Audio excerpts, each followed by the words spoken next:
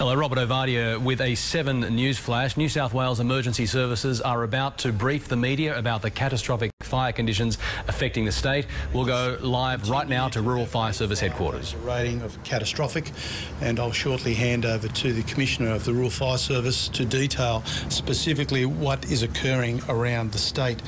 Just before 3 p.m. this afternoon, temperatures in Sydney was 41.3 degrees, Nowra's 41.4, with winds up to 70, up to and beyond 70 kilometres per hour, both Wagga Wagga and Griffith. Rural Fire Services Commissioner Shane Fitzsimmons, firstly that there has been a wind change in the south, which was particularly bushfire prone at the beginning of the day. Temperatures were up around 40 degrees, now they've dropped down to 24. The bad part about that with the cool winds that are creeping north is that they are creeping very, very slowly, as we just heard, so it could well be a long time before further north and towards Sydney that we get a respite from that hot weather. The good news certainly is that no homes are lost, although Shane Fitzsimmons conceded that information is certainly limited.